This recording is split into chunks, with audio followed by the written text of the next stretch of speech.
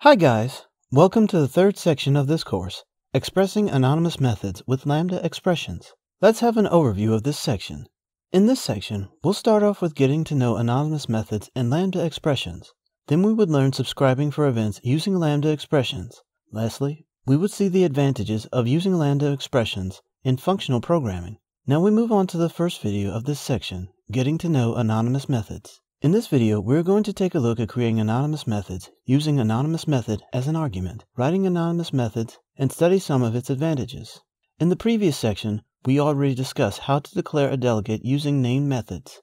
When using named methods, we have to create a method first, give it a name, and then associate it with the delegate.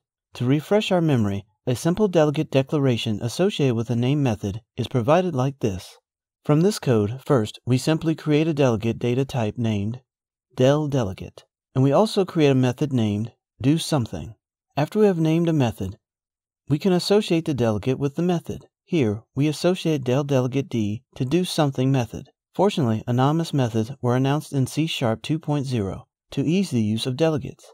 They provide us with a shortcut to create a simple and short method that will be used once.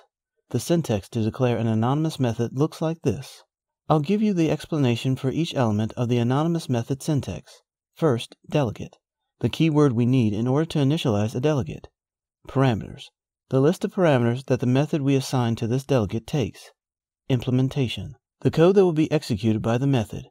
It can apply a return statement if the method needs to return a value. We can see that an anonymous method is a method that doesn't have a name.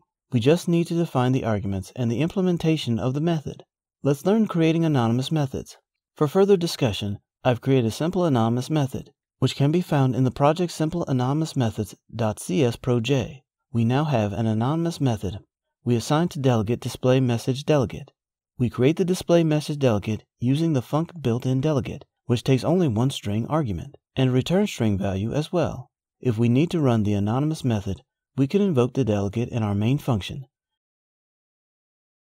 We invoke the anonymous method by calling delegate name display message delegate. Now let's test the code. We will get the output on the console, a simple anonymous method sample. Cool! We have successfully invoked the anonymous method by calling the delegate name. Now let's go back to the previous section to use some code from there and refactor it to an anonymous method. We are going to refactor the code of simpledelegates.csproj. Here, you can see the code of simple delegates. Now, I'll show you the refactored code. This highlighted code snippet is the declaration of the anonymous methods. We have two anonymous methods in this code. We also use the func delegate, the built-in delegate we discussed in the previous section. We invoke the method in our main function. We can invoke the delegate name like this, as you can see. If we run this project, we will get an output like this. So we'll get I equal to 2 and j equal to 6. Compared to the code in the simpledelegates.csproj, our code in the simpledelegatesrefactor.csproj project becomes simpler and shorter since we don't need to declare the delegate. The delegate is declared simultaneously with the creation of an anonymous method, such as this code snippet. Here's the code we used in our previous section, named simpledelegates.csproj. Using anonymous delegation, we have simplified our code compared to the code produced in the previous section. Now, using an anonymous method as an argument, we have now executed an anonymous method. However, the anonymous method can also be passed to a method as a parameter. Look at this code, which we can find the anonymous method as argument.csproj project. First, we have a method named isMultipleOf7 in this project. The method will be passed to the argument of this method called findMultipleOf7. Then, we call the findMultipleOf7 method in printResult. We can also define the list variable to be based to the findMultipleOf7 method argument. If we invoke the printResult method, we will get this output. The multiple of 7 in the number list is 91. Cool! The goal of the program is to find a number that is multiplied by 7 from the number list. And since 91 is the first number that meets this criteria, the findMultipleOf7 method returns that number. You can see here, 91 is the first number meeting the criteria.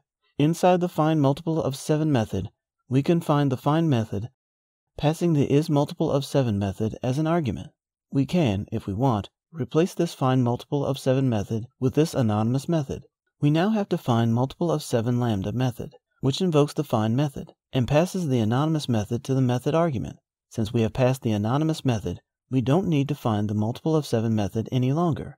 We can invoke the find multiple of 7 lambda method in the print result lambda method, as you can see. Now we'll run the print result lambda method.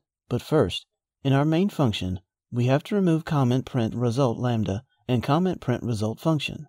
Time for testing print result lambda. We will get this output upon execution. As we can see, we still retrieve 91 as a result of number multiplication of 7. However, we have successfully passed the anonymous method as the method argument. Let's see some guidance for writing anonymous methods. Some things should be kept in mind when writing anonymous methods. An anonymous method has no return type in its declaration. Consider this code snippet.